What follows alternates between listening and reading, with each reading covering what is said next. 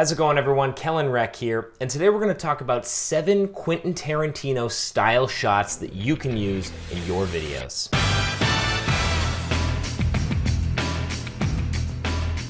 First, the POV shot. This is the shot where you put your camera in the perspective of an object that your character is interacting with. So put the camera in the fridge, put the camera inside of a box and open it up. Put the camera somewhere where your character is going to interact, and then the camera will have the point of view looking back at your character.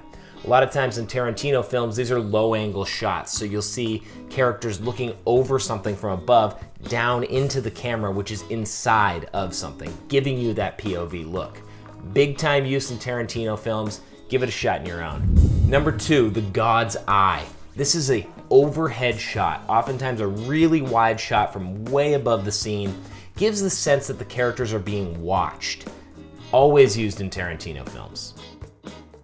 Number 3, the quick zoom. This is that shot in a Tarantino film that stands out all the time. It's where you have a zoom lens and you quickly zoom into a character. It's a great way to add emphasis to a main character. It's also a great way to introduce a new character. Give this a quick little sound effect too, and you'll really be on your way to taking your shots to a new level with this quick zoom effect.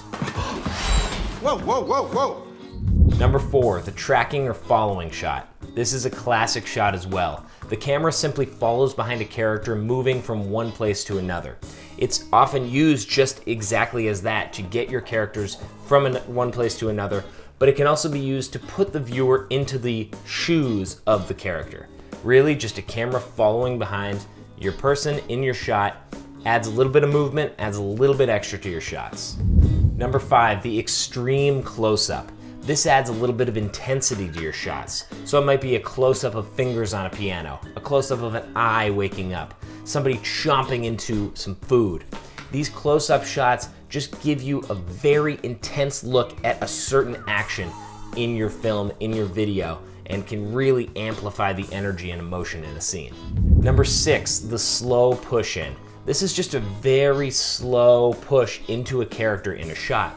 Now, what does this do for you? Well, it usually is used a time when a character's thinking, or if they're having a big revelation moment. That's when you might use this slow push in. And number 7, foot shots. Very Tarantino here. Get the camera down low and get that shot of feet walking along the floor, feet starting to run. Any low angle foot shot, you're talking Tarantino. So these are 7 Quentin Tarantino style shots that you can use in your filmmaking. I hope they can add a little flavor to everything you do. Quentin Tarantino's got a big movie coming out soon, so hopefully you can use these shots to give it that level of look, at least to feel some sort of inspiration from him. So if you enjoyed the video, go ahead and leave a comment down below, subscribe and ring the little bell. I post videos every Wednesday at 10 a.m., so be sure to check back next week. Thanks again for watching. We'll check you back in the next one.